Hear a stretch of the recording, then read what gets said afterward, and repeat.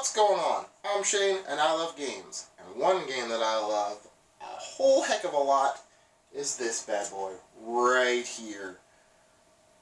Dark Tower. Look at this box, man, it's huge!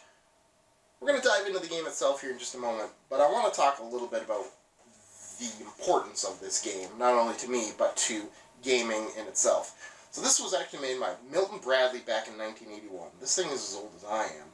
And it was made at the height of the original role-playing game Dungeons & Dragons and board game craze. It's famous for using a very basic computer to track players' movements and inventory, as well as act as enemy troops and the main boss, the tower itself.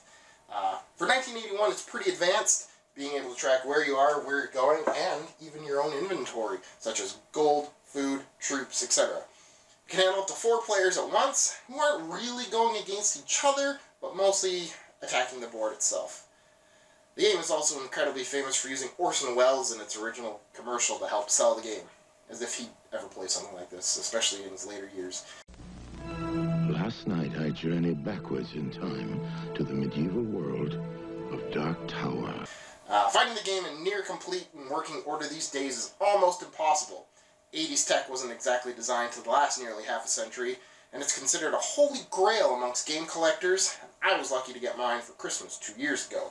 My version has been repaired, refurbished, light bulbs swapped, and the only thing that's really missing are the little clips to keep the quarters of the board together, as well as the little flags. So, very minor things, does not affect gameplay at all. We're going to jump right into this. I think this is very exciting. This game itself is one of the main reasons I wanted to do this channel. I wanted to show people some stuff maybe they've never seen before, maybe they've never heard of, but this game is very important to me. I've always wanted one. I got one a couple years ago. I barely play it. I want to keep it in as pristine condition as I can, as it is. Almost as like a historical document, a historical fact about gaming. But without any further ado, let's just jump right into it. This is how you play Dark Tower. The board itself is made up of 4 quadrants with a tower in the middle that rotates from player to player. Each quadrant is made up of several smaller spaces and buildings that you can move to. Within each quadrant you can move up and down, left and right, whatever direction you want, but when you're moving from quadrant to quadrant, you must go counterclockwise, or else the tower gets confused as to where you are. Before we start on the tower itself, let's talk about your character sheet / card. This is your character sheet. And as you can see, the character sheet is very simple. It's a punch card, essentially. And each character sheet tracks your number of warriors, with the tens and the singles digit, how much gold you have, how much food, and any extras that you pick up along the way, as well as slots for your keys. As you travel around the board, the idea is that you collect 3 keys, gold, silver, and bronze, which will then help you unlock the tower and defeat the brigands within. Before you can defeat the brigands, you must answer the riddle of the tower, which we'll get into at the end. When you boot it up, it'll do a quick test run to make sure that all the lights are working. We'll cycle through all of the cellophane tubes that are inside, basically, which cover the light and make it act like it's a small screen. Okay.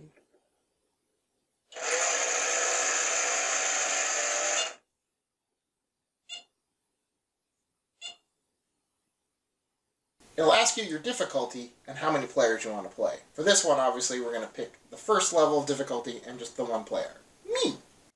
Let's start with picking our level. We definitely want to start at level 1. So we go yes.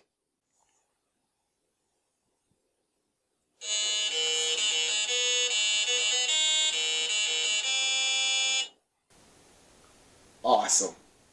When it's your turn, it'll flash your number, and simply press what you want to do next on your turn. There's several different options, but for the most part, you're simply going to move.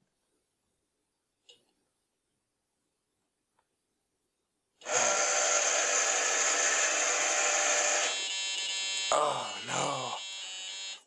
Cut the plague. Down to 8 warriors. After each space in an encounter, you'll have to adjust your character sheet accordingly depending on what has happened, either good or bad, gaining or losing warriors, gold, etc.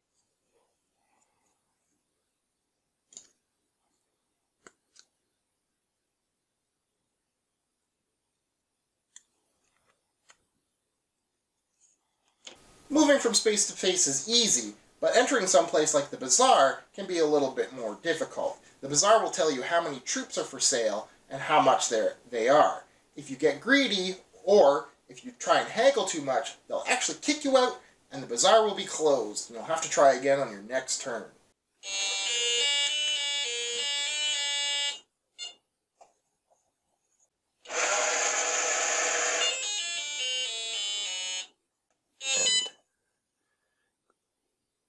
Yes.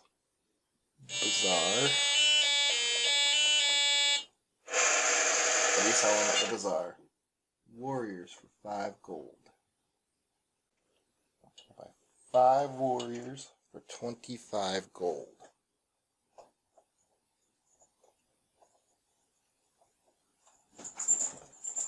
Go end. The game continues, moving from space to space. Plague. Plague again. Lost more warriors there. At this stage you might be a little confused, so let's take a turn and do inventory.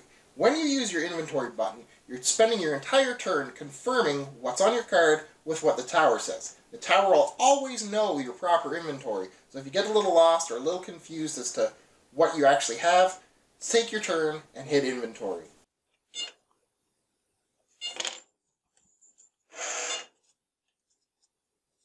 Let's keep going.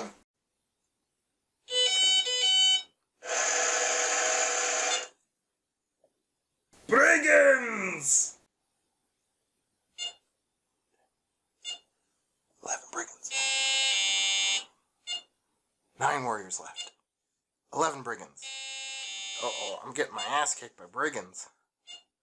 Oh, there we go.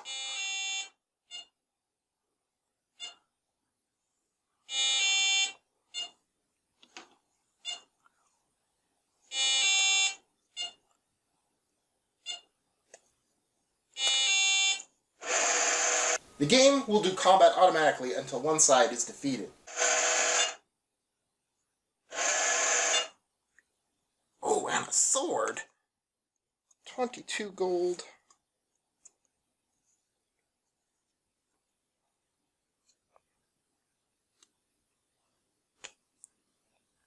Ha ha ha.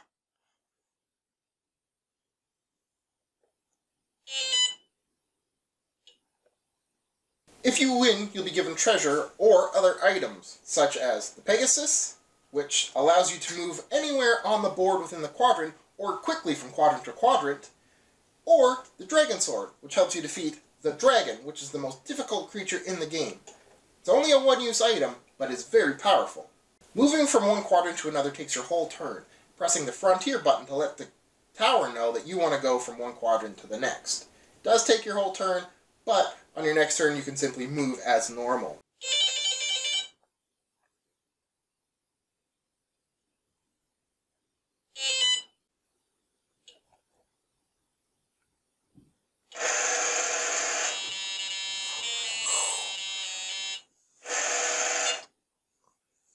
Down to 7 warriors. Oh goodness.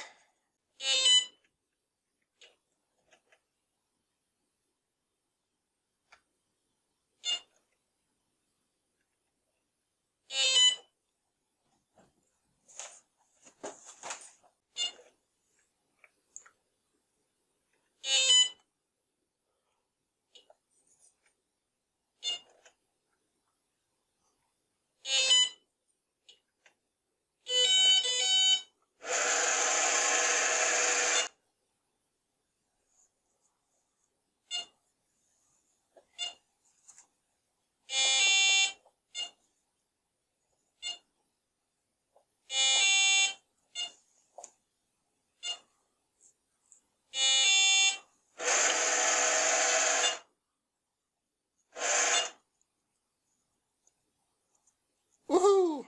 An easy victory, and our first of 3 keys.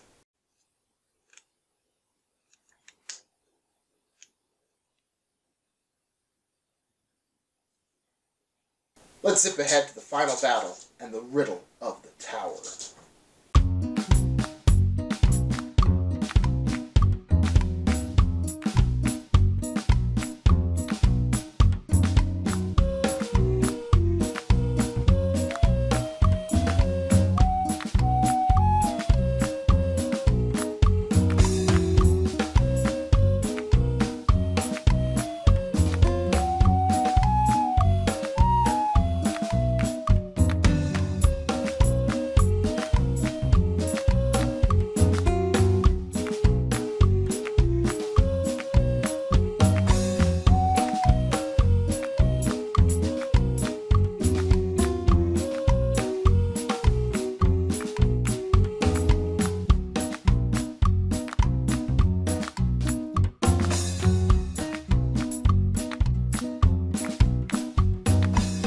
When you enter the Dark Tower, you'll be presented with the riddle of the tower. Basically, it's a guessing game, and it's going to present to you one of the 3 keys. You have to guess in which order you're going to use the 3 keys to unlock the tower. Basically using yes or no if you think that that key is next in the line. Dark Tower.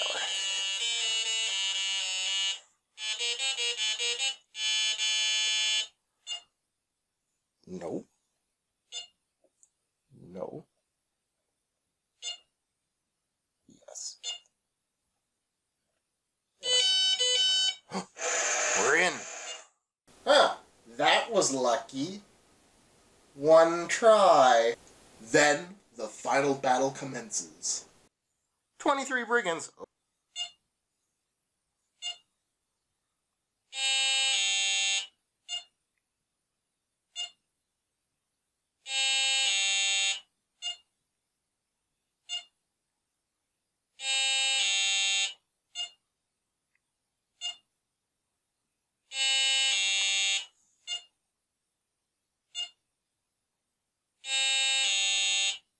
This doesn't look good at all.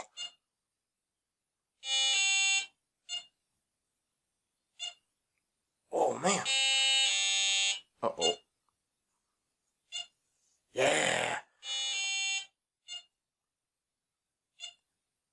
We're getting there. We can do it.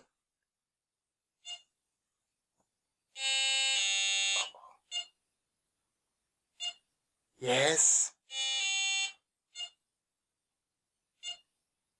Yes.